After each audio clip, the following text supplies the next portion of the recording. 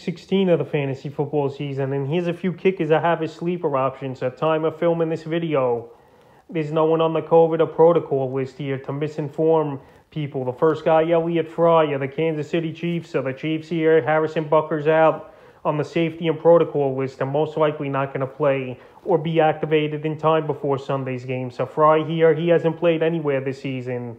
So he's a former Chicago Bear, and he's available right now in 91% of fantasy leagues here. So Fry's in the top offense in Kansas City. Chiefs are riding high right now, winning 6 ball games in a row, or 7, I believe, here. And their offense over the last few weeks, they've been putting up points and giving kickers opportunities. So this week here, with another good matchup on paper for Fry, the Pittsburgh Steelers give up the 7th most fantasy points to kickers. So it's a good recipe for success here for Fry. He's in a top offense. He's versing a defense that gives up a lot of field goal opportunities.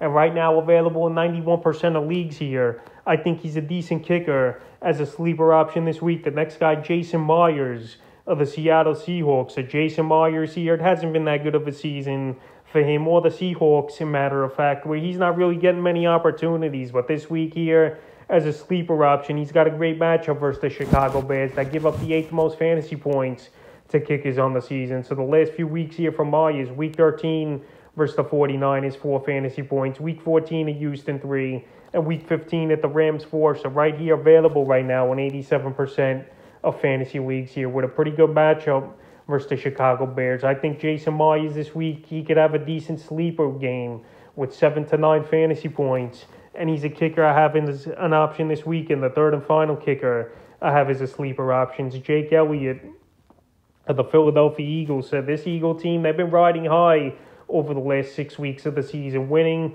5 out of 6 ball games. So right now, Jake Elliott, he's available in 82% of fantasy leagues, and he's got a great matchup versus the Giants that give up the 10th most fantasy points to kickers on the season. So the last few games for him, week 12 at the same Giant team, only 1 fantasy point, but that was a fluky divisional game in my opinion. Week 13 at the Jets, 17, and week 15 versus Washington, 8. So right here with a good matchup, and him kicking the football well, and this Eagle team getting in the red zone a lot this season over the last few weeks. I think Elliott could have a good sleeper game, and he's available, like I mentioned, in 82% of leagues. So that's a few kickers I have as sleeper options for week 16 of the fantasy football season.